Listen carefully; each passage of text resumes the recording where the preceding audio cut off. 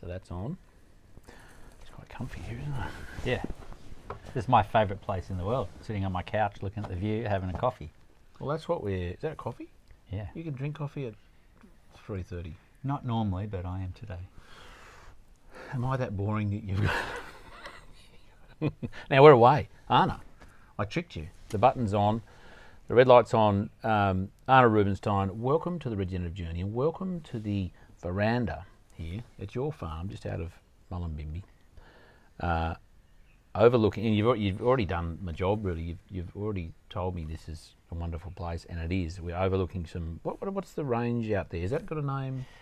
Well, it's the pocket over there. So we've got Main Arm Road, and then the pocket, and way over the hill is actually Murwillumbah. I'll show the viewers if I don't bugger this up.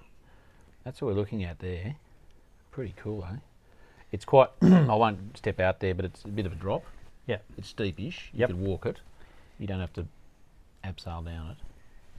But we're going to get to what happened due to the steepness of this area, well, a couple of months ago, Arne. So, mate, tell me, why is this? Why is it so special to you? Are those cans all right? Yep, they're good. Why it's so special? I love being on the land. I grew up in the city. I grew up in Melbourne, and I knew from a young age that I was not going to stay in the city. And I moved up to the Byron Bay area as a young doctor in 1992, just starting out on my career. And it was just a transformative experience to move to a place and where healing was looked at as more than just giving someone a prescription and a tablet. And then I bought some land in 2000, and I was fortunate to buy it at a good time. It was 150 acres where there was nothing on it, and I just, having trees and planting things and eating fruit and veggies from my own gardens, it's just a different sport. And I think, I've had this land 22 years now, and I have such a strong connection to it. And I think, oh my God, imagine 60,000 years. Imagine land where your ancestors are buried, and where there's a story about every rock and every big tree, and it's a powerful thing. And can you? You've sort of explained what we're why here though. Like, because you could have bought a spot down in Myocum on the flats there, or in other places. This is not inaccessible, but it's there's a bit of a high, bit of incline to get up here. It's high, a lot of rain. You can't just poodle down the road to the shops. Why here? Well, I first came up to this area when I was 21. I hitchhiked up in 1994 from Melbourne and had quite an adventure. And I came and visited one of my aunties, who was one of the original hippies and came up in the early 70s and lives right in Upper Main Arm. And she was living in a half-built house with no front wall. And I was a very green 21-year-old. And it was just the most special, beautiful place I'd ever seen. It was right in the forest. There were creeks running by. I ate organic food for the first time in my life, which was just delicious. And there were people living in yurts and buses and mud brick houses and, tie-dyed t-shirts. Tie-dyed t-shirts and girls with blonde ringlet hair riding around on horses. And I was just like, well, I'm in the Garden of Eden. I want to come and live here.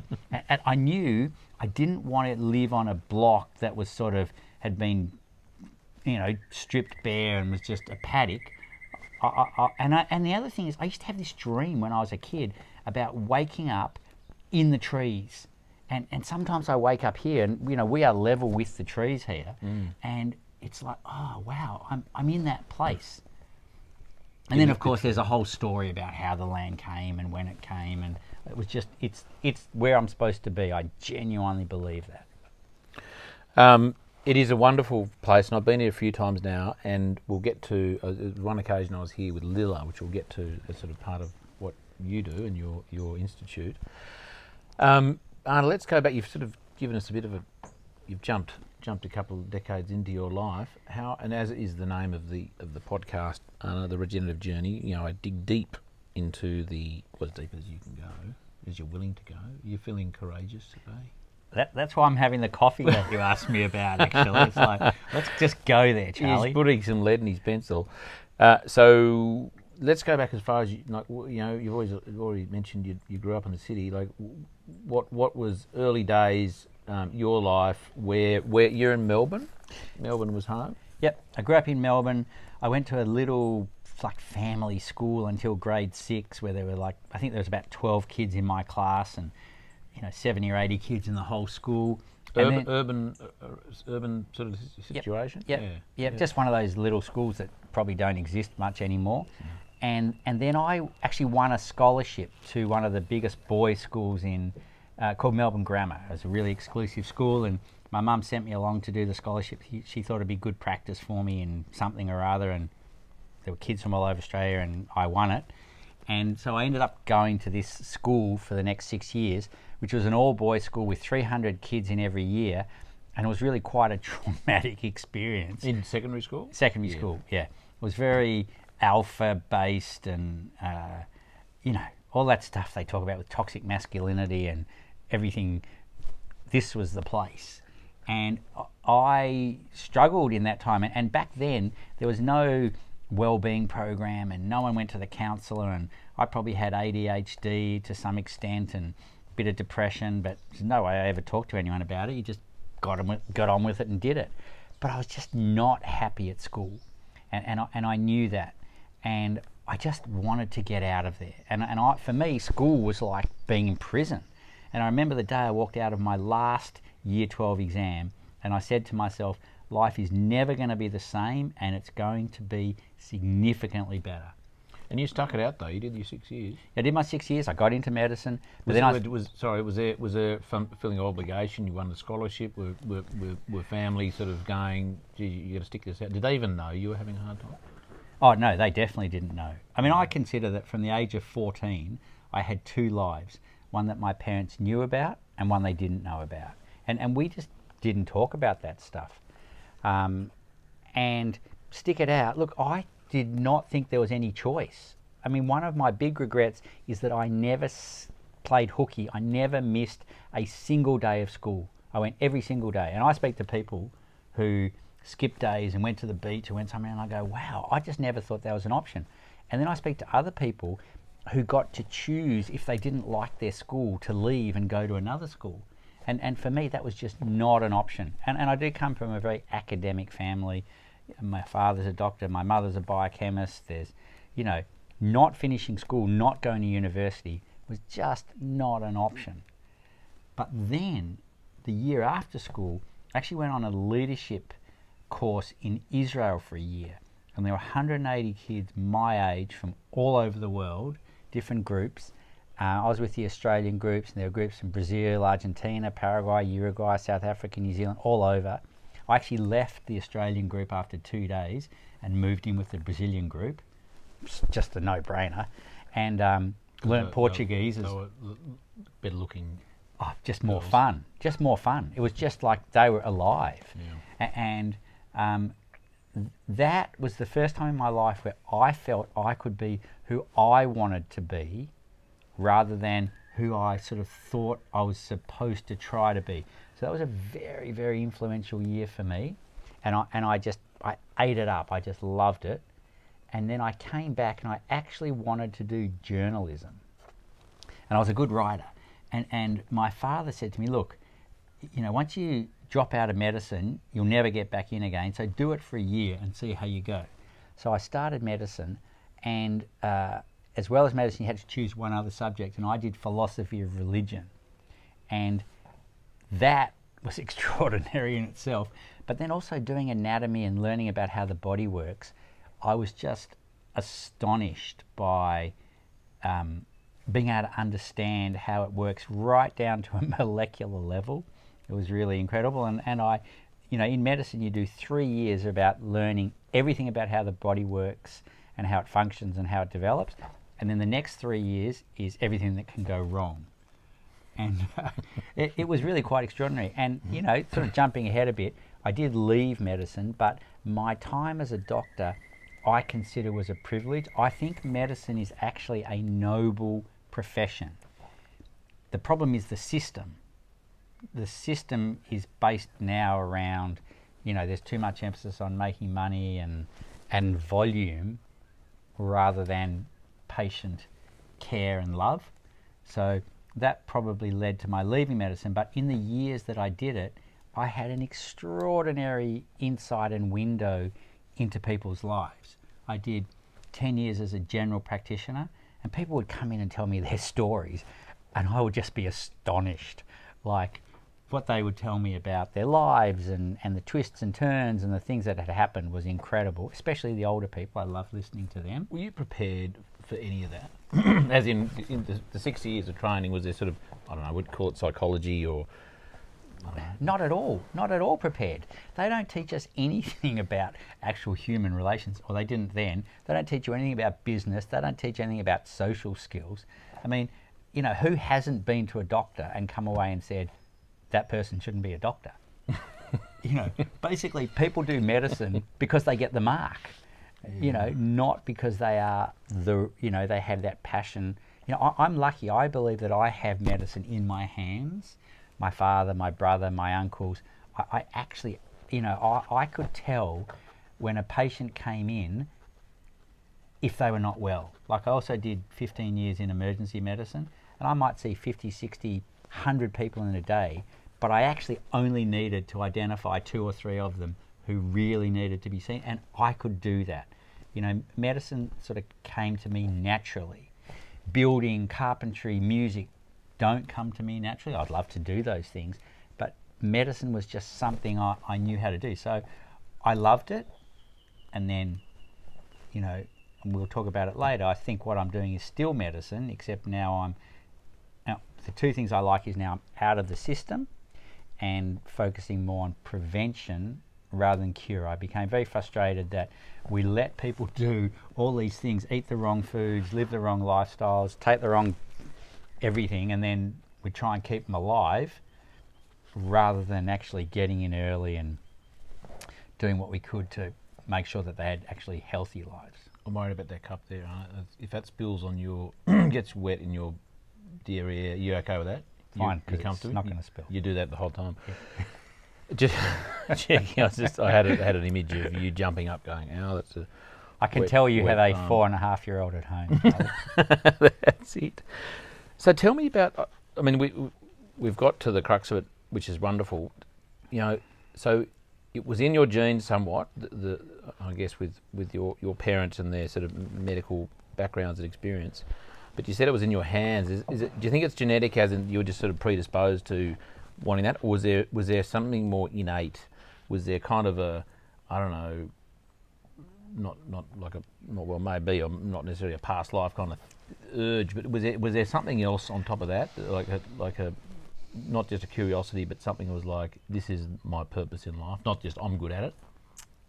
Great question, Charlie. I don't normally get asked this sort of stuff on podcasts. It's actually a great relief. I normally, it's down the same point of difference, man. Yeah, which is fantastic. I love it. Look, I think it's a series of things. I think, first of all, I grew up around medicine. So my father used to be a general practitioner, and so, you know, I'd spent time in hospitals, I'd spent time in the surgery, and so, you know, it's like a mechanic's kid who grows up around the garage and can just fix up cars. So there's something there. I also think it's very underrated how much real medicine is about human connection, and I think that's yeah, and even what you said about this is my purpose, I actually didn't feel like it was my purpose. I feel, and especially in retrospect, it was a major step on the way to my purpose. But I can clearly remember through my teens and early 20s thinking, what do I want to do? What do I want to do when I grow up? And I really didn't know. And I very much wanted to keep my options open. My big fear was being railroaded or moving into something where I specialized and I was going to be stuck doing that for the rest of my life and doing the same thing over and over again. And so I really wanted to keep my options open, and even when I started as a doctor, I was happy to be a general practitioner because then I had a Bachelor of Medicine, I had a Bachelor of Surgery, and it just meant I could do all of these different things. I didn't want to become, you know, an orthopedic surgeon or you know, a specialist, because I thought, wow, just having to do the same thing forever for the rest of my life, that's like, for me, one of the worst options I could think of. And it wasn't until I got into what I do now, this is the time when I feel like I'm doing what I'm supposed to be doing. And it was the same coming and moving up here. When I came to this area, it was like, this is where I want to live. You know, when I was in Melbourne, I remember walking along with a couple of my mates at 15 and saying, I'm not going to stay in Melbourne. I know I'm going to leave. And them saying, oh, really? We're staying here. And those guys are in Melbourne. And I just knew it wasn't, you know, it wasn't the place for me. And I moved around to a lot of different places. And it was when I came up here, initially I came to Byron Bay. I thought I wanted to live in Byron. And I was with my wife and young child, and we drove into Byron and said, no, this is a tourist town, don't want to be here. And that was when we came to Mullumbimby and started looking around in the hills, and that was when I really fell in love and knew this is my place, this is my home. Before we keep going in that direction, any other sort of things of your childhood, you know, pre-medicine, or even within that 6-year window of medicine, that were like some sort of real turning points or lessons that you know, probably more like life lessons that you remember were significant? You know, it was a conversation with someone, a book you read, I don't know, anything that kind of helped sort of hone your the direction you were heading? Well, there were a couple of things. My father was a very hard-working man, a doctor, and you know, born 1929, before the war, and so his whole thing was work, provide for the family. That's what you do.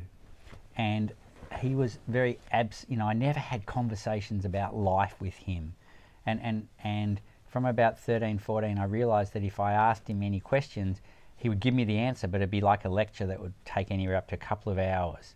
So unfortunately, I really stopped communicating with my father from about that age, which was a big shame. And with my mother unfortunately got sick when I was about 12, 13, at a really influential time. And so that was very challenging in our family. And so I was really quite lonely during my teenage years. But my mother's best friend, her husband, was a fisherman. And he used to take me out fishing in the boat. And that was very, very important and influential for me, because we'd go out there and he'd just talk to me. And he was quite a guy. You know, he's a bit of a gambler and a bit of a drinker, and you know, he had some pretty wild stories. Pirate. Yeah, I'd just sit there for hours and listen and be fascinated, and I could ask him any questions. And the best of all was when he would take me at night and would go for snapper or the bigger fish or whatever. And that was just like, I worshipped this man who I later realised was actually a mentor for me, and just treated me like a person. That was very special. And then the other thing that was very influential was in my just before my last year of medicine, I went overseas to my brother's wedding and actually fell in love with an older woman who became the mother of my 2 children. And it was very controversial, and it all happened very quickly, and it was like sort of a scandal in the family. And that had a very big influence on me, because I thought that love trumps everything. And I still believe that, but in a different way. And I was incredibly shocked that for my family and even my friends, my being in love was not considered enough. And I lost the support of my family and friends. And that was a very wounding and damaging period, and definitely influenced my moving away as quickly as I did once I graduated from medical school. And it was just incredibly badly handled, which is a big shame.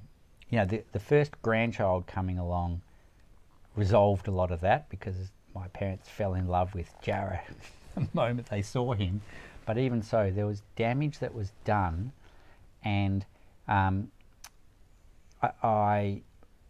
took me a long time to sort of reconcile that. And then when I started getting involved in some men's work and listening to some old stories and different things, that was when I was able to sort of understand more about what happened, and also more about how it could have been done so differently. Excuse me. What was it about? Did you feel that, like, they didn't trust you to judge, to make those decisions, or what kind of? Because we don't know. Well, you kind of have an insight into what they thought and maybe why. But for you, what was the hard bit for you? That was like, I'm a grown man. I can make my own decisions. Was there was there something in there that you got offended at? Were you offended that they didn't? That they were offended, sort of thing? Or maybe offended isn't the right word, but what was it that really struck you as? Well, look, there's a difficult big dose of naivety thrown into this whole thing from everyone. You were age what, 20? 25. 25. Yeah. Okay. So Which you doesn't weren't 16. sound that young, no, but I was young at 25. That was young. Well, I was young anyway, and I just expected that when I fell in love with the woman who I chose to fall in love with, that everybody else would just say, "Oh, fantastic! We're so happy for you." And the fact that she was 6 years older than me and had been married before, and I come from a Jewish family and she was not Jewish, and I just thought none of those things would matter. But to my family and friends, they all mattered. And I also didn't realize that one of the things as a man is that you need to make a choice between your woman and basically everybody else. It was some years later, I heard an African story that they tell their boys when they go through their initiations, when they go through the rites of passage. And it's called Lizard in the Fire. And the end part of the story is that the boy who has laid with a maiden has to then choose between the maiden and family. And you can't go one way or the other, because in the story, whichever you choose, the other one dies. And the correct answer is you're supposed to choose your woman. You stick by your woman first. Because if you don't, you end up as a man who is still deferring to his mother and is still being dominated by his father, which is exactly what we see in so many families, grown men still looking for the acknowledgement of their fathers and still, asking their mum basic questions about life and sort of going behind the back of their woman, whatever it is. And when I heard that story, I was like, how was I not told that growing up? How did I get to that age? And I also remember at that time feeling completely alone. And I used to say, I feel like I'm being torn by wild horses, and I've got, the one lot of wild horses are for the woman who I love and who I'm now pregnant with, and the other lot of wild horses are for family, and I'm being ripped apart. Why do I have to choose? And there was only a number of years later that I realized you do have to choose, and it's in the choosing that everything settles. Whereas if you try to keep everyone happy and do what everybody wants, it's not going to happen, and you actually risk losing everything. And I guess you choose your parents, in that position, you're forced to somewhat. Then the resentment is your bed partner for the rest of your life, isn't it? The relationship, you basically ruin both relationships. Yeah, many things. I mean, how many people do we know who marry someone and one or both of their parents think that the partner's not good enough, and the issue that creates forever.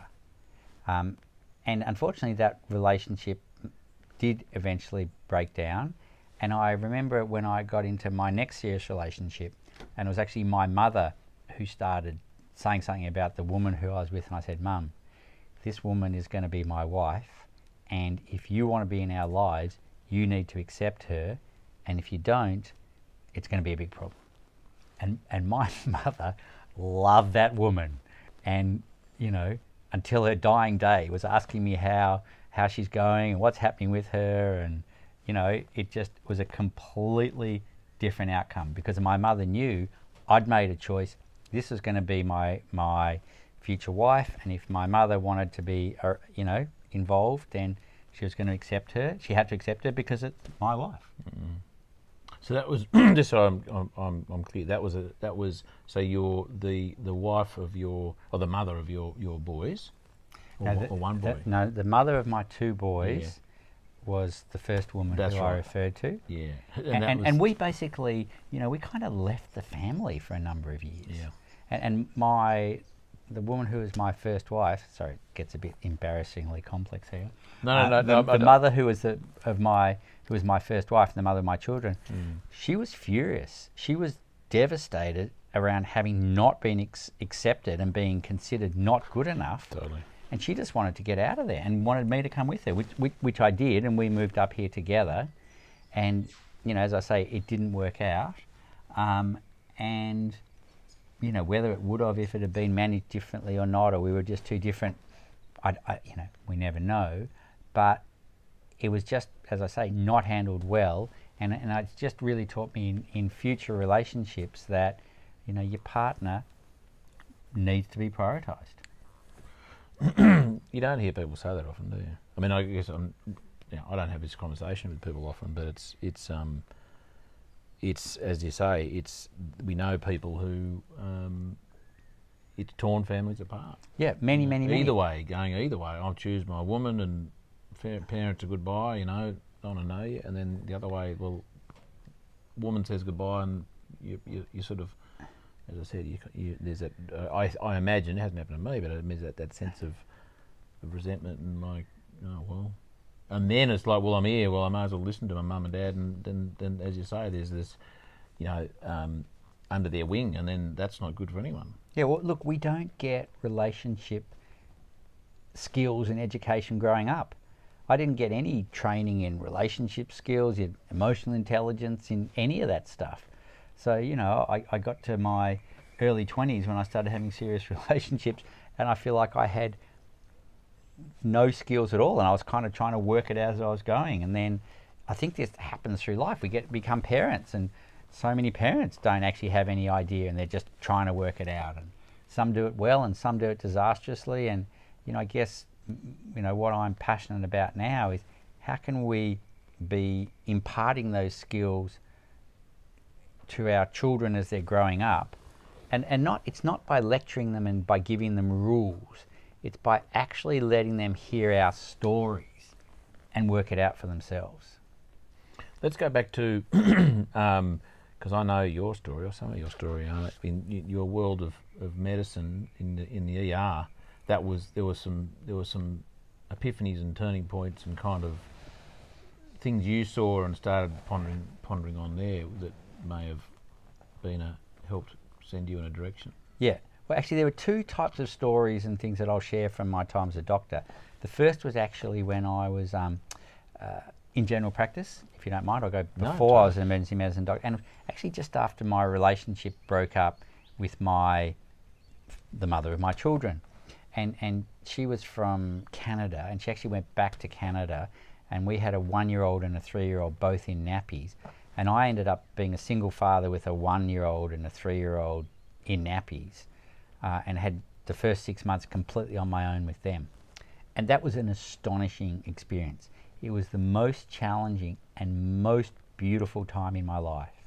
And in many ways that really changed me, because until that point, when I'd been with my wife, you know, I'd go to work, and then on the way home I could go to the gym, or on a Saturday I could go for a surf, or I could, you know, I still had a degree of independence. Once I was on my own, for the first time in my life, someone else was priority and more important than me. And I had to be there for those boys. I had to be there for my children. And it really brought out the mother in me. And I started cooking, and I started decorating their room, and, you know, it's just a completely different experience. And, you know, I have to say, if every man had to spend 6 months with his young children while they're in nappies on his own, we would have a different world. And it really changed my medical practice as well. I started booking in 1 hour appointments once or twice a day. So instead of 10 or 15-minute appointments, I'd have 1 hour appointments with people and just talk to them. And the most interesting were the old people, the elders. And they would come in and tell me, and it sounds very cliched, but they would say, listen, if I did it again, I definitely would have worked less, I would have spent more time with my family, I would have done the things that I really wanted to do. And that really got hammered into me, and that was extraordinary. So that was probably the biggest lesson I learned from general practice, from the elders. And then when I started working as an emergency medicine doctor, which I also really enjoyed, because emergency medicine, especially in small rural towns like Mullumbimby, where I worked at the hospital, and you do a 24-hour shift, and you still have to do general practice in the day. And if there was something happened at the hospital, you'd have to leave and go up there and deal with it, and then I'd spend the night sleeping at the hospital and looking after whoever came in, and then I'd go to work the next morning straight from the hospital. And it could be anything from someone with a sore finger to an earache to something in their eye, and then someone brought in who's been run over by a tractor or had a chainsaw accident, or a kid they've pulled out of a swimming pool. And I'd be on my own with, some fabulously experienced, nurse, an older woman who we would do incredible things and just try and keep people alive until we could get them somewhere, or get a helicopter, or get them in an ambulance to the base hospital. And that was extraordinary. And then one of the things I noticed, because I worked in a number of emergency departments around the area, was a procession of teenagers. And I called it an over-representation of teenagers coming into the emergency department. And what I saw was, with the boys, it often involved wheels, speed, jumping, anything where you could do it fast, take off from the ground, whether it was on your scooter or your motorbike or your car or your skateboard, and if you couldn't get wheels, they'd jump out of trees, or just anything like that. And anything where there was the possibility of death or serious injury. And if they succeeded in whatever they were trying to do, the first thing they'd do then is go back and make it higher or harder or whatever. And it could only end up in one way. They'd come and see me. Uncle Arno. Yeah. Yeah. And then I noticed with the girls, it was actually different. I know these are generalizations, but this is what I was saying. That whereas the boys would go out there and do the craziest things they could do, the girls would sort of more internalize and then get into the stupidest, most dangerous situations they could get into. So they'd often drink or take drugs or something, and then they'd end up going off with a guy who they'd never met before, or getting in the wrong car, or, and it was like, wow, it was terrible. And, I also worked for many years at the hospital in Byron Bay while Schoolies was on. And we would just see girls coming in who got drunk the night before, did something they'd never done before with someone who they'd never met before and who they were probably never going to see again, and that would impact on the rest of their lives. And I'd say to these girls, did you know before you did whatever it was that it was not a good idea? Did you know it was going to end badly? And most commonly, the girls would say, yes, they actually knew. They had a voice telling them it was not a good idea, but they would do it anyway. And that astonished me. And I'd say to the boys, did you know that what you did was not a good idea and was not going to end well? And the boys would look at me and they'd go, nah, we never even thought about it. They just saw glory. But, I was like, well, what's going on here? And then eventually I came to realize that they were looking for a way to initiate themselves. They were looking to step into the world of adults, to do things that they're not allowed to do as children, but that adults do. But because there was no facilitation or support or oversight, they didn't know how to manage it. It's like they've never had a drink. There's a bottle of whiskey or vodka. They drink the whole thing. That's what would happen. And I realized that, every child is going to go through an initiation. Every child is going to go through a rite of passage. And it really does come down to a question of, are we going to create something that's healthy and supportive for them? Or do we let them do their own and then have to deal with the consequences. That that's fascinating that the different genders kind of had a generalised, yeah, we did think about it and we knew it was wrong, as opposed to boys not. Is that, like, what's the essence of that? Is it that men don't think about it, or they lie, or why the difference in the genders sort of answer to that question? Look, I don't know whether it's been socialised that way or whether it's in, it's a whole big argument, nature and nurture. They do talk about the frontal lobe not developing until the mid-20s, and, with the boys, as I say, they just see glory. They just see this opportunity to be a hero. Boys want to be a hero. Boys want to overcome challenges, conquests, all that sort of stuff. And so, riding your motorbike and jumping over, anything becomes totally attractive. And they don't think about the consequences. That's the big thing. And there's lots of research around frontal lobe development. And with the girls, there are actually two things that would happen. One is they would hear this voice and they wouldn't listen to it. And the other is I would say to them, and what about your friends? Where were your friends? Were they not looking out for you? And once again, the answer was no. And so it was astonishing to me with girls that they're in these dangerous situations, whether it's at nightclubs or on the street or whatever, and they can easily end up on their own, intoxicated, not listening to their intuition. And that is a hugely dangerous combination.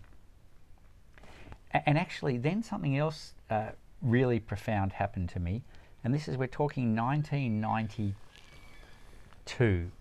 It's just after the marriage that I described broke up. And I had 6 months with my sons on my own. And then my wife came back from Canada and we started sharing the care of the children. And I started seeing these notices stuck up on the wall about a men's gathering that was happening. And then I read about it somewhere else and someone mentioned it. I'm like, right, I'm going to go to this thing. I've never been to a men's gathering. So I'm like, what was I, 28 years old? Why did you go? What was the impulse you had to go? Oh, just that I saw it from so many different places. It was like, something going on. Why am I keep on seeing this thing? It's a sign, so to speak. I was probably at an age where, and I still am, I believe that when you get signs, and because we get offered, there's so many different things we could do, how do we choose? And one of the ways I choose is if I sort of get it from lots of different areas, which is a marketer's delight, I guess. But there wasn't social media then. There were like posters stuck on the wall and it was in the local paper. Anyway, so I go to this gathering and I'm like, oh, I wonder what it's going to be like, and whether the other guys are going to have the same issues as me, and blah, blah, blah, blah, blah. Anyway, cut a long story short, at this gathering, which was profound, it was only men, and we were told we're not allowed to talk about how much money we earn, we're not allowed to talk about sport, we're not allowed to talk about even what work we do. And it was literally the first part, no one's talking. And then we started getting into it, and we had a talking object. It was actually a beautiful shell that had been carved. And only the person talking was allowed to speak, and everyone just had to listen. And what I discovered was that basically all the men were struggling with the same 5 issues, and pretty much every man had 3, 4, or 5 of those issues. And these were the issues that I recognised. The first one was to do with their fathers, not having been recognised, acknowledged, or resolved whatever it is with their fathers. There's a major wound amongst men, a father wound. So that was the first issue. The second issue for the men was, what am I supposed to be doing with my life? And I know what I'm doing is not what I really want to be doing, but what is it? And how do I find what I really want to be doing? That was the second one. The third one was, when am I going to feel like I'm really a man? And by the way, there were men at this gathering from in their 20s right up into their 70s. When am I going to feel like I'm a man rather than a boy in a man's body? Still with 12-year-old thoughts and stuff like that. The fourth issue was, how do I be in a healthy relationship? How do I be in a relationship properly?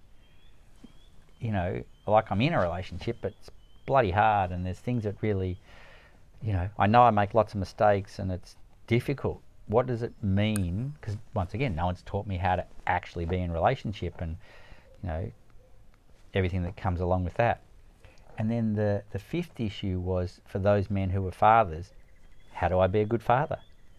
And even for those who weren't fathers, but think about it, what does it mean to actually be a good father?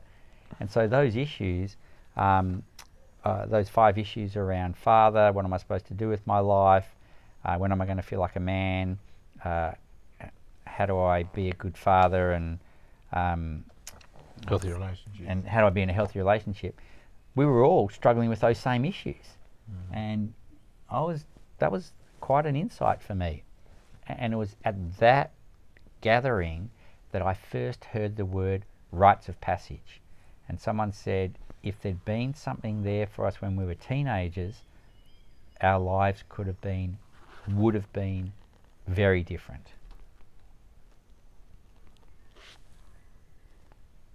What differences did you make from that point on? Well, actually, before you answer that one, yeah. Who put that on? Was it a council thing? Was it a private, individual kind of did that?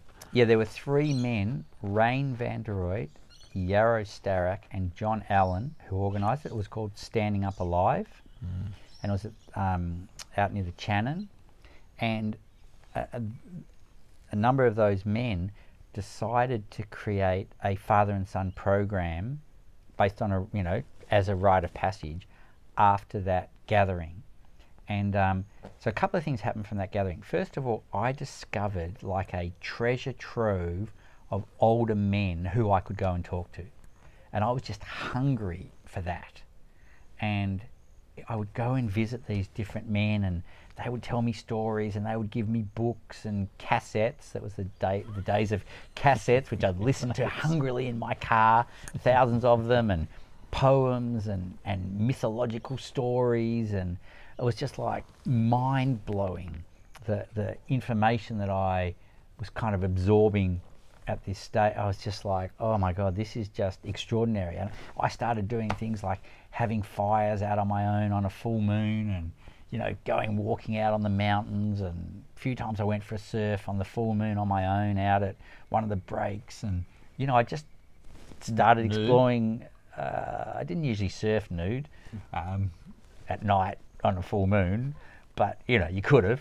There's a challenge for you. Yeah. And whether it's discovering the wild man, I read Iron John, and it was just a real awakening to so many things. So that was something I discovered on this gathering. And then we decided to run a men and boys program, and they asked me to come along, and I think partly because I was a doctor and would give them a bit of respectability or safety or something. So I went on this 3-day program with 27 men and boys, and something happened on that long weekend. It was not just a good weekend, it was a profound, life-changing event. And sitting there, hearing the stories of the men and seeing how the boys were just sitting there with their eyes wide open, and the men talking about their own fathers and the relationship they had with their fathers, and men crying in front of these boys because they had such unsatisfactory relationships with their fathers, and talking about successes and failures, and talking about relationships, talking about sex, and these boys were just like hungry for all of this. It was, it was their sons, right? Fathers and sons? Not all. Some of them were men, boys being brought along by an uncle or a grandfather or a family friend. Some with their fathers. It was a whole mix. And I just left that 3-day thing and thought, this is like, I'm so interested in it. This is life-changing. It was a life-changing weekend. And that's when I started studying rites of passage in communities all around the world, and discovered that every community everywhere would create a rite of passage for their boys when they were becoming young men, and for their girls when they were becoming young women. And they all used the same basic stages, even though the community in Papua New Guinea had never met the community in New Zealand or Australia or South Africa or South America, North America, but they had thousands of generations of human behavior to observe, and they all worked out the same thing, that if you don't create something to create a transformation from boy to man, girl to woman, you're going to end up with a community that's run by children, and that's a disaster. If they survive that period of jumping over big Yeah, jumps yeah. and getting drunk and so on. Yeah, Wow. yeah. Which What are those stages? What can you run us through them or something? Sure. What are the, Yeah, yeah. the general? Sure. So the first was recognising that the person going through the rite of passage was, ready to change, and with children you see it. There's a point where they start changing and they speak to you differently, and they're locking themselves in their room or whatever, and that's an indication that they're ready to change. And so they would be the first stage is separation. So they're taken away from day-to-day life. So you can't create a rite of passage or an initiation, at home, in the school, whatever. You go to a place for it to happen. And then there's a transformation where you actually change, and we'll come back to that. And then there's a return or integration when you come back into the community at a different stage. So if a boy goes through a rite of passage, they'd be taken away, they go through a transformation, and they come back as a young man. And they are seen by the community as a young man. They have the privileges of a young man, but they also have the responsibilities of a young man. And when a woman comes back as a young woman, she's also seen and treated, and it's different. Being a young woman in a community is different from being a girl. So they're the stages: a separation, a transformation, and a return. And these stages are well documented, and there was a Belgian anthropologist who had the job I would have liked. His name was Arnold van Gennep, and in the late 1800s he travelled around to Indigenous communities around the world, which would have been extraordinary because they were still living in that way. And he was the first person who recognised and named rites of passage, and it was a ritual way of creating a passage from one stage in life to the next. And my work in the last 25 years, and what I've been most fascinated by, is identifying what are the elements in the middle stage of the transformation. So you've got, we take away a boy or a group of boys, we've got them out somewhere. What do we have to do to actually create that transformation so that when they come back, they know, they understand, they feel inside that they are young men rather than boys. So that's what my work's been based on. I want to get back to that, Arne, transformation. That's the trigger word to get back to it. Just go back to your observations in the ER and so on. Do you think that, that was in the 90s? Was it late 90s you were saying that? And 2000, yeah. 2000s, okay, so that's 20 so years ago. Has that phenomena got worse, and also has it got worse over many years? Like, say, do you feel or know that, say, in the 1950s was there still that sort of lack of rite of passage, or has there been a gradual decline and less, and we're now at the point of like no one's getting any of that sort of stuff? Look, I think it's a bit of both. Like if we speak to our parents or our grandparents, they will all tell us that there was a period of time when they were in their teenagers when they did stupid things. Like they got themselves blind drunk, or they had got their license and wrote their car off in the first week, driving it as fast as they could, or, it's not a new phenomenon. And, it's modified and certain things impact on it. But at the end of the day, children want to become adults. And they're looking and they're seeing the adults, and they want to do the things of adults. And if we try and stop them and hold them back, or just don't give them the opportunity, they'll go and they'll find a way to do it themselves. I remember sneaking into my parents' alcohol cupboard when I was 12 years old and having a sip on, whatever night I'd have a sip on something different. I just want to try it. I just want to feel it. And I didn't get blind drunk at that stage, but I remember I grew up when my parents would have dinner parties, and they would put a a bowl of cigarettes on the table for the people who came to the dinner parties. That was what you did back then in the sort of the 70s.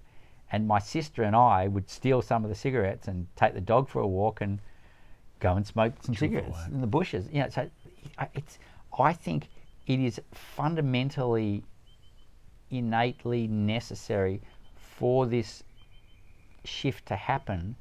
And if it's not created in a structured way, then people go and find it themselves. And that's what you see in gangs, and that's what you see in frat houses, and you see it happening in when people go into the army. And you know, there's actually rites of passage are well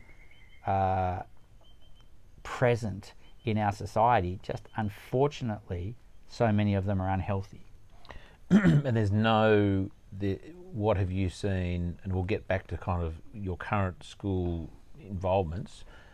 Where do you see any of that in the school system at all? Is there any teaching of that? Is there any hint of acknowledging that there is a period of life in the youth's lives where this is necessary? Oh yeah, look, I do.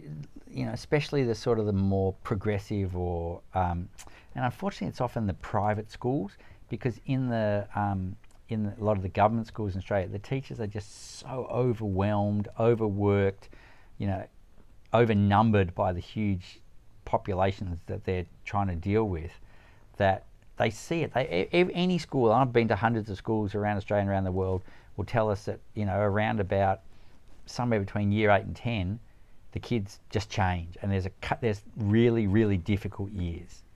And that's when the kids are most at risk from, well, they're also most at risk from mental health issues and youth suicide peaks and risk-taking behaviours, and you know, and there are some schools like Timbertop Geelong Grammar, who started their Timbertop program back in the 50s, where though all of their year 9s go for a whole year down to a purpose-built facility in the mountains, and they spend a year down there, and they have to chop their own wood to heat their water, and they have to clean their dorms, and they go out hiking, and and they're not allowed to see their parents, but they write them letters, and that is all designed to create that transition from child to adult.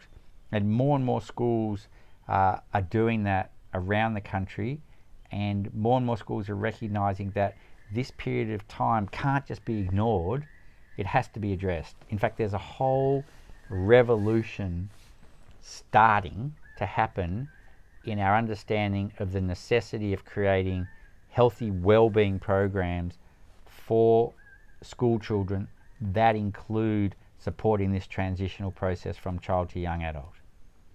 Let's get to your work now then.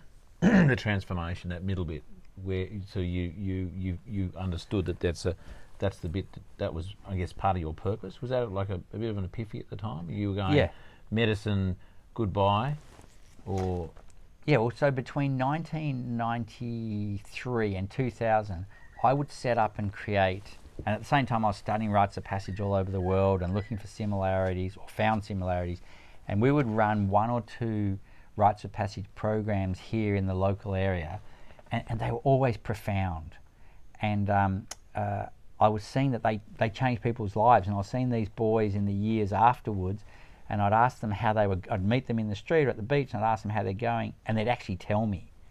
And I was also getting quite disillusioned with medicine and stuff that I mentioned before about how economically based it is, and how we just don't have enough time with our patients, and how it's so much more about cure rather than prevention.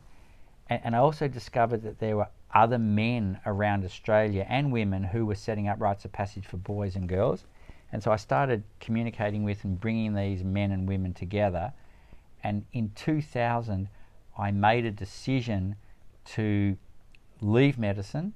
And I had a practice in town, and I spoke to my partner, and I said, look, I'm going to leave. I want to do this rites of passage work, and I want to set it up as a national organisation. And we had a big talk about that and worked out the best way to do it. And I was very lucky that my partner was supportive of doing that, and I basically gave him the medical practice for almost nothing. So, you know, it was a good deal for him, and it was a good deal for me because I got my freedom.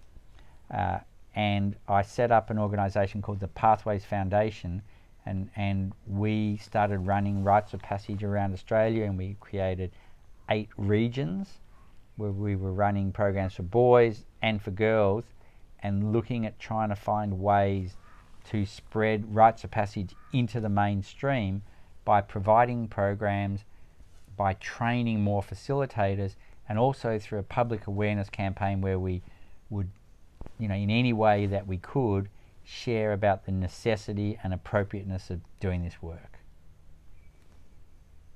And then when you ask me about the transformation and my interest in, what does it take, to create a transformation? So I can go with you and we can walk up a mountain and come back down again and say, well, that was a good walk. Or we can walk up that mountain and come back down and go, that was a life-changing transformational experience. And a Rite of Passage is supposed to be a transformational experience. And what I identified is there are a number of elements, but there are 4 key elements that we work with that make it transformational. And the first is the sharing of stories. So when we have the boys or the girls on a Rite of Passage, and they will, when we do them here, they come with a parent or a grandparent or a family friend. So it's a multi-generational process. And the elders share their stories about when they were that age, and about their successes and failures, and about relationships and all sorts of things. And the young ones get to hear those stories. So we're not telling them how to live their lives. We're sharing our stories, and then they work it out themselves. So when we get men, or women, but I'll talk about men for this one, when we get men talking about the relationship they had with their fathers, and most of them, talk about their sadness that their fathers were absent or were angry or were this or that or whatever. And then you ask the boys, if you become a parent, what sort of father do you want to be? How do you want your children to speak about you? And the answers that boys tell us are just profoundly beautiful. And you know that they've been listening. So for the whole period of time, we have different stories about different things in life. And then stories are a great way of passing on wisdom and knowledge. They're also a very important way of building community, which we think is a key thing of the health and well-being of any person, is to be in a community. And it's when we hear and connect with other people's stories, that's when we create community. So that's, and also trust as well, because you're spilling your guts about, I don't know, your relationship with your dad. That's a big thing. Being vulnerable. And yeah, and then there's a way to do stories well. So you have to set up a safe environment where there's confidentiality and only one person speaking at a time, and so we have become, in the last nearly 30 years, very good at setting up safe, responsible spaces for sharing stories, which allows people to share. And what we find with a lot of the adults, and most of my work is with the men, so I can talk more about them, is that a lot of the men have never shared their stories. And they're deeply personal stories that go way back to when they were teenagers. And once they do start, it's a major event for the men. And in fact, I always say that when a child goes through their Rite of Passage and moves from child to young adult, their parents also need to go through a Rite of Passage, and it's like we're all on a staircase. And for the children to step up one step from child to adult, their parents also have to go up a step and let go and understand that, that their young adult is now going to have an independent life, and they're not going to know everything that goes on or control them. And also the parents are now moving more towards eldership. And, in a community, in a traditional community, we are all on a staircase. And when a Rite of Passage happens, it's not just for one generation. The whole community is moving up the staircase together. So stories are the first aspect that are involved. The second is creating challenges. What's an appropriate challenge or deal for these young ones? Because if we don't create it, they're going to create their own, as we've talked about. So creating challenges for them is the next one, and there are many ways we can do that, and I could talk about that for a whole nother hour. What's a kind of a bit of a go-to, or a Well, it's interesting, because when I looked at traditional communities, often the challenge involved facing death or fear or pain, you know, all the things that I saw them doing in the emergency departments. Part of it, I think, for them these days is challenging them to think about what sort of adults they're going to be, what behaviours they know they need to let go of, and how are they going to be someone who's actually going to contribute to the world and leave it in a better place rather than just taking from the world. Because I think in the past the biggest challenge might have been to get food or to, you know, protect yourself from the, you know, the next tribe. I think the biggest challenge we face today is whether or not we're going to destroy our planet. And so we need young ones who are going to be involved in part of the solution. And then, look, I've done programs where they have to go for an overnight hike. It's a 24-hour hike, or they spend solo time in the bush, or many different things that you can do. So there's the challenge aspect. The third aspect is creating a vision for the future. Actually consciously spending time thinking about what sort of person do I want to become, what do I need to let go of if I'm going to become that person, and sharing that vision. And we know that if someone has a vision, it's more likely to happen than if they don't have the vision. And it's a really healthy and positive thing to do, to create a vision. And this is after the kids have been, you know, we take away their phones, we take away their watches, we take away those distractions. They're out in the bush, they're hearing stories, they're sitting around fires, they're in nature, and at a certain point, you know, they make a vision. And it's, I'm always just so delighted by what they actually decide and, you know, want to do, and and how aware they are of the behaviours that don't serve them anymore. So that's the third element. And then the fourth element, which I really love, is based on this belief system which comes from the Indigenous communities, that every child is different and every child has their own innate gifts, talent, genius and spirit. And that our most important role as elders, teachers, parents is to help the young ones, help anyone, but help the young ones recognize what are their gifts, what's their spirit, and that is what we love about them, or one, you know, that we love them for who they are, and we want that to come out, you know, and that's their gift, and that gift is needed by the community. And so rather than you know, basing life on aiming to have as much money as you can, or look a certain way, or, well, you know, there's all this pressure for everyone to be like someone else. Our thing is, actually, we want you to be you. We want you to find what you're passionate about, what you love, what you're naturally drawn to, and do that.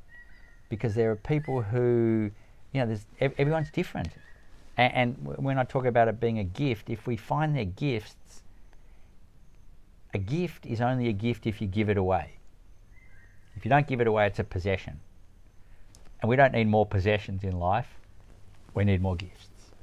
So helping them find their gift is helping them contribute to the world. Correct. Become, and look, it's so interesting because it speaks to this thing about what's more important, the individual or the community, which is one of the major discussions. And for a long time it was about the community, and now it's much more about the cult of individualism and everything like that. And I don't actually think it has to be one or the other. We need to look after our community. So we need to be community, and our community is actually the whole world these days because of tech and globalization and everything. We're part of a global community. But what is the best thing that we can do for our community? It's actually give away our gifts. And how do we give away our gifts in the best way possible? It's by finding out what we really love, what we're passionate about, what we're best at, and doing that. And when someone is doing what they love and what they're really passionate about, that's when they shine. And that's when they're most interested and you know, all these depressed people that we see, I think depression is actually a sickness of the soul. And if we haven't discovered our soul's purpose, and we're lost, and they talk about wandering in the wilderness or lost in the wilderness. When people are in a negative space, they're more likely to make unhealthy life choices. was when someone's doing what they love and they're really passionate about, they're actually more likely to make healthy life choices, which brings back to this thing that I believe I'm still working as a doctor, except now I'm doing preventative medicine rather than curative medicine, and now I'm out of the system rather than in the system. But I know, because I've been doing it for 28 years in over 25 countries around the world, and we've had over 300,000 people come through our program, when you take people away into a loving, safe container, when you share stories, create challenges, make a vision, and honour them, identify their gifts, talents, genius and spirit in all sorts of beautiful ways, that changes their lives. That transforms them. I know that because I've seen it time and time again. Just back to the individual, it's a great sort of a, thing to dwell, not that we have to dwell on it a lot now, but it is sort of that perpetual conversation, is that, what's more important, individual, community? I agree. I don't think it's one or the other, it's actually both.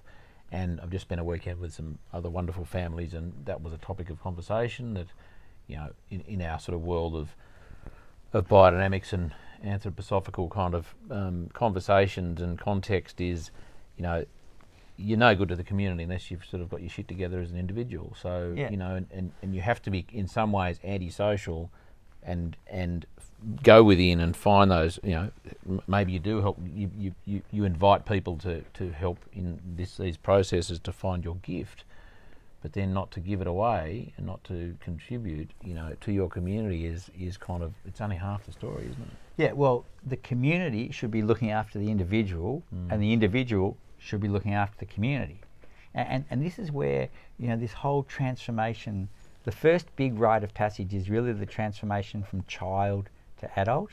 And years ago I wrote a model on the difference between child behaviour and healthy adult behaviour. And child behaviour is what you typically see in a 4 to 6 year old. And I know you've got a 4.5-year-old. And at that age, it's all about me. I'm the centre of the universe, and I want constant acknowledgement, and I want someone to do everything for me. I want a mother to be my servant and a father who'll be my hero, or whatever it is. And I can't handle my emotions. If I don't get what I want, I have a temper tantrum. When I'm tired, I get angry. All of that stuff. That is typical child behaviour. But healthy, and that's okay when they're 4 years old, but if they remain that way when they're adults, it's a major problem. And so healthy adult behaviour is, I'm not the centre of the universe, I'm actually part of the community, and I know that what I do affects other people. And power is not just for me. More power means I can actually do more good in my community. And I can handle my emotions. I'm allowed to be angry, but I'm not allowed to swear at someone or hit them or be abusive. I'm not looking for a mother to look after me all the time and a father to be a hero. I'm actually looking for relationships. And when I first wrote this model, it was not child to adult, it was boy to man. So boy behaviour, I'm the centre of the universe, I want constant acknowledgement, I don't take responsibility for my actions, I'm never wrong, I want all the power, and I want a mother. And I actually believe that we live in a world that's predominantly run by boys. And those boys are in the major positions of power, and they can invade other countries. And they can push buttons that can kill millions of people. And if they're running companies and there's money, they will happily, or some of them will happily take all that money for themselves. And they will just destroy the planet for their own good. Whereas we need, men and adults who understand we have a much greater responsibility. And when we don't do that first rite of passage, as I say, we end up in a world that's run by children. And it's not only the shift from child to adult. I've now extended the model child to adult to elder. And I think elder is as different from adult as adult is from child. And that it's has a major impact on our communities when we don't have the elders in that true space of elder, where they just get older but they don't become elders. And so, the elder model is much more about, I don't need to build an empire anymore. You know, I'm just happy to be who I am, to accept the fact that, you know, things are changing. And a lot of eldership is about mentoring the young and spending time, you know, where possible with the children. And it's not about right or wrong anymore. And, you know, it's a different stage. And one of the best examples of eldership is when you get grandparents and grandchildren together. It's gold. In fact, they say that grandparents and grandchildren have a special bond because they have a common enemy. and you know, I see it with my father, who's 92, and he's really old, and he hardly gets up off the couch now, and he's in bed a lot of the time. When the grandchildren come around, he's out of bed, he's rolling around on the ground with them, he's got things that he's collected that he wants to show them, and the children get just unconditional love, and they get seen. You know, he just tells them how fabulous, and he can see their beautiful traits, and it's so good for the kids. And my father, he gets energy, which is what he needs, and he has a purpose. And that also then frees up the adults in the middle to go out and do their great conquests. When you take the elders out of the equation, the parents are then having to juggle looking after the kids, trying to work, trying to do their relationships, trying to do everything. It's hugely stressful. The kids end up spending way too much time on technology, which is the modern babysitter. And, you know, there's a reason why in many of the Asian communities, the grandparents were the predominant carers of the children. And still to this day, when we hear our stories, you know, on our camps of people about growing up, the ones who had strong relationships with their grandparents talk about it with so much love around how influential and incredibly important that relationship was for them growing up. It's fascinating, isn't it? I mean, I just think about now the use of the word elders. You know, we think elders in Australia. We think about, you know, Indigenous traditional owners, and elders is often referred to. You do hear that in other cultures, but, you know, in terms of the, you know, white Anglo kind of, you know, there is that word is just not it's not associated with anyone. No, is it really? And in fact, there's a lot of shame about getting older. You know, men don't want to get older because they lose power, and you know, so there's a lot of older men who are still competing with their grown adult children and will actually hold them down in order to try and be successful and seen themselves. And you know, who wants to get old because you sort of get kicked out and you become irrelevant and you're supposed to, you know, retire or whatever. So a lot of them end up going on the golf course or getting an RV and traveling around and, you know, being absent. Or put into a home. Or put into a home. Out of the way. You know? Yeah. And women, when they hit whatever age it is, no one notices them anymore. And so everyone, men and women, on this staircase that I talked about, often, you know, the older ones are trying to stay down the staircase. And so there's plastic surgery to make me look like I'm on this step rather than that step where I actually am.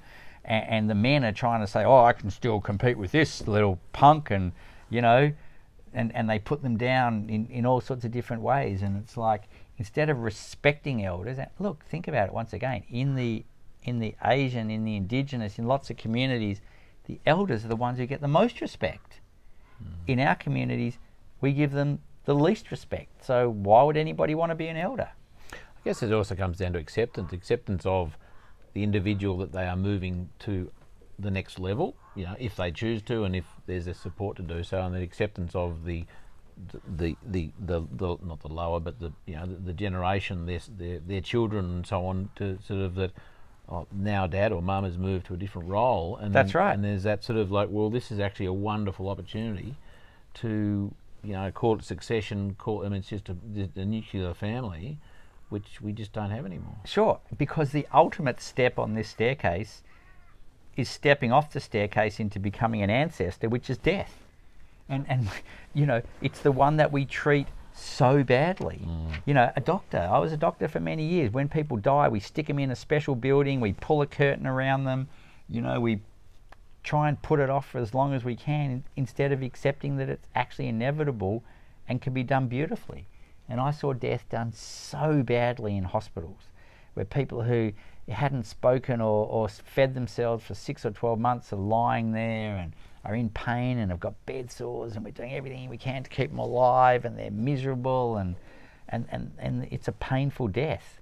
And I've also seen death done really beautifully when it's accepted and the family's around and it's loving. And you know, we are so afraid of it that we try and deny it. And so that the both ends of the staircase I talk about, if they're done badly, have a major impact on the staircase, and sort of try and squash it all into this middle stage instead of having everything spread out properly and everyone being on the stair they're supposed to be on. Do you have a view on, like, post-death involvement in family? Post-death? Post-death. So the individual has... No, don't be sorry. Post-death involvement, does that mean a spiritual I'm just glad it happened, view? so I have an excuse just to touch that hairy chest of yours. Yeah, so post-death, you know, because I've again been at a weekend, and you know, whether it's sort of traditional owner kind of conversations or just people's point of view and their own experiences of their ancestors who are still willing to help beyond the grave. Well, there's two things. There's one is how we deal with death after it happens, and I've had quite a bit of death in my life in the last 2 years. So my mother passed away a bit under 2 years ago, and I was very lucky to get the last month sitting in her hospital room, basically holding her hand. And because of COVID, I couldn't travel. I would have been in Europe otherwise. And that was a beautiful experience to go through that with her. And whilst it was very sad and painful, it was also incredibly full of love. And after she died, we actually did a traditional thing where we went to the home and we just sat for a week. And people would come and visit and bring food, and you know, and I was with my father and my brother and sister. It was just extraordinary to have that time, really sitting with it, feeling into it, being present to it, and mourning and doing all that, but actually embracing the experience. Now, I've also seen people whose a parent dies on Saturday and Monday they're back at work, and then a year later it's coming out, or they're angry, or they're drinking, or so. I think there's a whole education around how we manage death, and then there's a whole question about the spiritual side of death. And I'm in a very unknowing. I personally believe there's something, but I couldn't even come close to putting the words to it. And my personal experience, and I've done sort of quite a bit of work around this side of death. One of my experiences was I went for a walk out in the forest here not long after my mother died, and I was at a part of the forest which I really love, which has got these huge big trees, and I was looking at these trees and how beautiful they are and everything on the ground, and then I noticed, oh, there's a dead tree over here, and there's another dead tree over there, and there's dead trees lying on the ground, and out of those dead trees new growth is coming. And I realized that in nature, life and death are completely living together, and we don't separate them like we do, or nature doesn't separate it like we do. They're one and the same. And I realized that everything on the ground, which creates the humus and the compost that everything grows from, is actually dead matter, and we actually need death for the new life to come through. So that was a profound experience for me. And then, you know, in terms of my mother, for example, I don't get dreams about her, and she doesn't talk to me and all that. But what has happened for me since she died is I've started doing the things that are inside me from her that she used to do.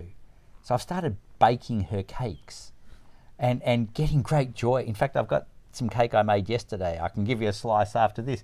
A bit dark. You didn't offer me one with that beautiful chai. Yeah, I'm sorry, but it was her cake, and when I make it, my mother's there, and I realised I put all these orchids and plants in a planter box in front of my sink, and I love them in the last year, and then I realised that's what my mum used to do. So, you know, in a way, part of how I stay connected with my mother, and was not even a conscious decision, is that those parts of my mother that are inside me, I gladly, happily, you know, allow to come out. But I do think that there's a lot more to death, you know, which is a whole nother conversation. And then tragically, we lost a nephew under a year ago. We had a nephew took his own life. And that was a completely different experience because my mother was 89 and had a full life. But my nephew, who was in his 20s and had been troubled and had lots of struggles, but him taking his life was like a major seismic event through the whole family that was just, you know, how can this happen? How can a 21-year-old, sorry, he wasn't 21 years old, he was in his 20s, how can a young man in his 20s take his life, and the pain that's caused my brother and his wife that will never be resolved. You know, yes, they move on, but that pain will never go away. So, yeah, complex and painful. And I guess the final thing I'd say is that both when my mother died and when my nephew Ollie took his life, as well as all the incredible pain, there was also incredible beauty and love and support and community that came around that was really quite extraordinary for all of us.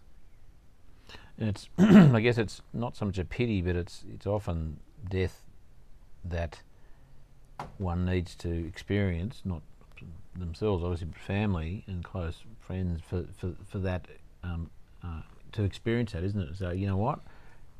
That just reminds me, because we often forget how important community and family is. Yeah. Know? And it's that point of death. It's like there's no point to your point to your time, is there? Well, they say that rites of passage are a community event and they are regenerative for the community. So it's like they feed the community. So when a boy or a girl goes through their rite of passage, when they come back, the whole community will be there, and that will feed the community. And a marriage is a rite of passage. You move from being single to being in a, you know, you're wedded and everything that goes along with that. And that is regenerative for the community. And there are a number of, you know, quite a lot of rites of passage. And then death is also a rite of passage. You move from being an elder or alive to becoming an ancestor. And the whole community comes around for the funeral and the whole service which goes on with that. And even though there's lots of sadness and grief and everything, they're regenerative events. After my mother passed, you know, a bunch of people who I hadn't seen since I was a teenager or in my 20s came and visited, and we reconnected, and we're still connected. And you know, we had all these people coming over who used to work with my mother and father 20, 30, 40 years ago, and it was extraordinary and definitely a regenerative process, even though the regeneration was caused by the passing of my mother. Well, there's the life and the death, isn't it? Yeah. You know, the death, you know, fosters and is a catalyst for you know, better life through better connection. I was just thinking as well, you know, rites of passage is a form of succession, isn't it? You know, and what is that word? It's success. You know, so the success, and there's lots of definitions for success, and there's, you know, let's put aside the, you know, business definition of success, but you know, a successful family, if I can use that, is one that is succeeding and there's that succession of generations through, you know, which again, you know, we have lost, and there's, you know, I'm sure we all know a lot of people who have, you might say, a dysfunctional family, because there's just that's a just lot, not. yeah. And the succession doesn't happen. The father tries to hold on to power for too long. The mother tries to hold on to, you know, control and knowing everything for too long. The kids try and break out of it. You know, and I'm now working with families who are trying to create healthy successions, because if they don't, you know, the family breaks down. And so one of the places to be creating rites of passage, one of the healthiest places, is within families, and then passing on that knowledge, that power, all of that, and then the elders can actually be elders, and the ones in the middle get their chance at, you know, having a go at life, and the young, you know, move through a healthy structure that supports them. And with our lack of healthy rites of passage at the moment, we just see this major dysfunction happening at all levels of society. Have you done much work with farming families and succession? Not a lot, but I have done some, and it's the classic place where, you know, at what point does the old farmer, you know, actually pass on the farm or the knowledge or the running of the farm, and you just see that you know, some do it well and are grooming their children from a young age, whereas others are trying to hold on to power for too long, and you know, as we know, it doesn't work well. No, and I was very lucky in my experience. My father and family, that was not a problem. But I do know many people, and I often bring it up in conversations with, you know, on the podcast, and just it just happens in the farming world, where we understand a lot of families go through that, and it's a real tragedy. It's probably one of the most, you know, there's financial stress attached to it, but and there's financial stress in a business from season and so on, but the financial stress of a failed succession plan is horrendous. The emotion, the you know, the physical. I mean, there's plenty of people who've, you know, taken their lives because of it just hasn't worked. Yeah, you know, they haven't got through it. You know, whether and there could be tragedy. any generation in that, the young or the old, and children suing parents and parents suing children. And I think it's the pointy end of a lot of this is because there is an asset, there is you know, the property, the life, the business it's the one thing, and so there is nothing else. Well, they might have a, you know, shack down the beach or something, but generally that's what's being haggled over, or the opportunity for succession to take place, and it's you know, and sons stay on and sisters go away, and then they come back 20 years and go, where's my part of the farm? And the son's going, hang on, I've just put 20 years of my life into this. You know, what do you think? You should just get one third, and me keep a third. You know, that is just, and I don't know, maybe it happens in the world of, you know, other worlds. You know, happens everywhere. Yeah, happens everywhere. I guess with assets, you know, like literally the house. Like say it's I guess it could be in any business. You know, mum and dad got a printing business, and the kids come along, and like, who's going to get the printing business? And I guess there's not much different, is it? No, and it's actually something that should be thought of well ahead of time. Totally. You know, that's about having a good structure and a healthy family communication strategy, and you know, there's no doubt it can be done well. And what you're describing is about when it's done badly. And when it's done badly, as you say, it breaks up families. It destroys families, and that's a tragedy. So I reckon we're going to chat offline about farming stuff. I've got something that I reckon is of interest to you, maybe. What was my other bit there? So tell me. I'll just jump in there. I had a lovely time with your. I don't know if you were there because you're a busy man. A couple of years ago, Lilla and I came to one of your Rites of Passage weekends, and Lilla was, I think she was about 9. She's 11 now, nearly 12, and so I reckon she was 9 or 10. Down here with, I think there were 11 other dads and daughters. And we turned up on a Saturday morning, and then we left on a Sunday lunchtime, I think it was, just after lunch. And I have to say, it was life-changing for me and Lilla. Like, you know, the question everyone asks at the end is, like, you want to come back next year? You betcha. And then it was COVID, I think, so that didn't happen. But it was such a wonderful experience. And so thank you for, I guess, providing the forum and the opportunity for fathers to take their daughters to such a weekend. And, you know, the steps we went through, and I mean, in some ways, it was a rite of passage. You know, they weren't 14, 15, 16. However, there was a kind of relationship rite of passage. You know, that, like, you know, dad's crying, and kids telling stories, and just expressing that exercise in the teepee at the end, where, you know, the fathers would have with their daughter on their lap just tell them how much they loved them and what they meant to them. And I can't remember quite what the question was there, but I tell you what, there was no bloody dry eyes in the whole thing. And it was just and it occurred to me that weekend, is like, why the hell haven't I done this earlier? Why the hell isn't this just part of being a parent? you know, kind of knowing you and our conversations, I know why. It's just not part of culture anymore. But it's a real tragedy. It is, and our aim is to get this into the mainstream again. And you know, we're now working in lots of schools and trying to bring it in, because you know, it's just, you know, basic stuff that is, as you say, life-changing. And we've developed actually a program called Transformational Education, which has 3 pillars. And the first is building healthy communities, and you build healthy communities by sharing stories and hearing the stories of others. That's one of the ways. So building healthy communities, teaching our kids critical 21st century life skills, which they need, like resilience and emotional intelligence and relationship management, stuff like that. And the third is creating healthy rites of passage for them, rather than letting them go out and create their own unhealthy and potentially disastrous rites of passage.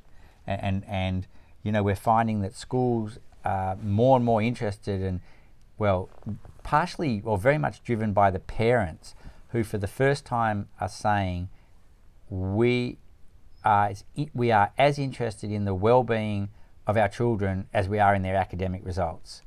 Whereas when I grew up, it was purely about academic results.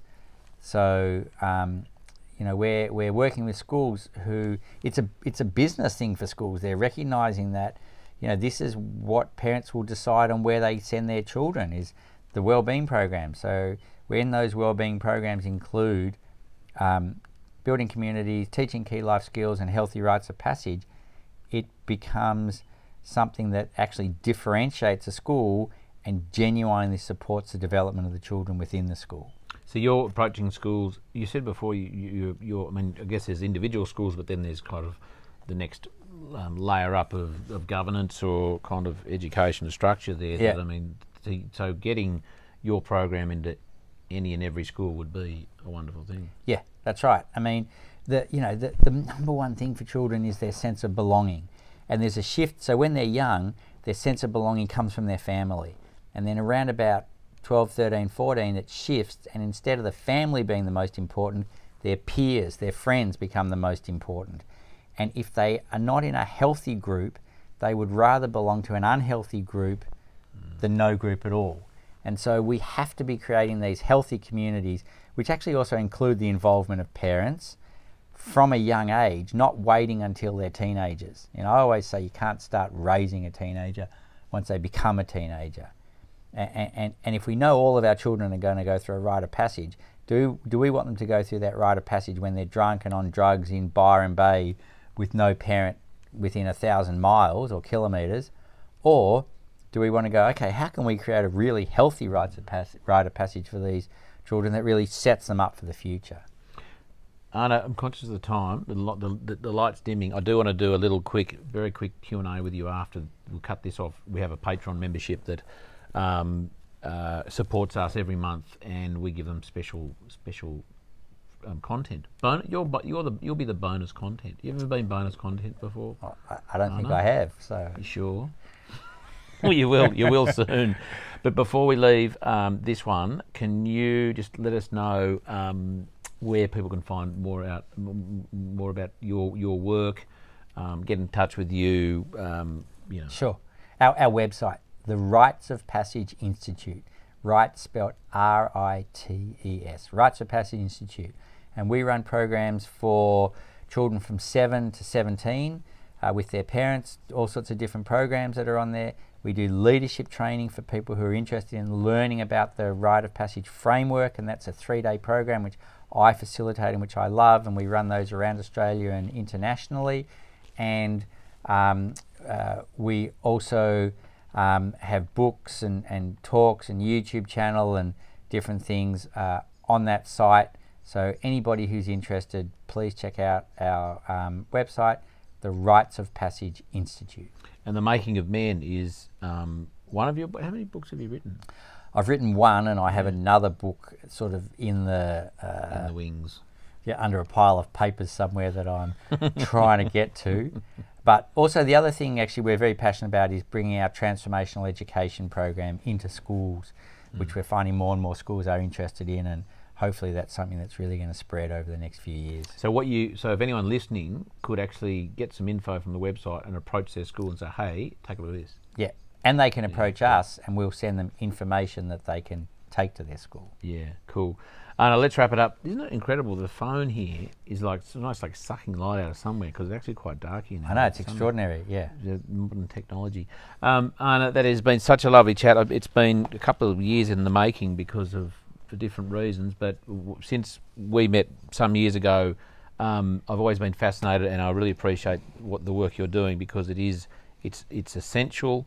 As a parent and as a community member, I think that and our chat now is it's just cemented that even more, that how important the rites of passage concept and for that to be part of our culture, any culture, it's essential. So, mate, thank you for your work, and anyone listening, please jump on the website and suss it out. We'll have links in the show notes and everything for those books and Arne's website and so on too. So check it out there, or just jump on. You're all smart enough to Google and stuff. Thanks, Charlie. Or DuckDuckGo. Use DuckDuckGo. That's another good one. That's another conversation. Thanks, Arne. We'll catch anyone who wants to be a Patreon member already is in the next little quick Q&A. It's a rapid fire. It won't take long. Great. I'm up for it. Thanks, Arne. Charlie. Awesome. Pleasure.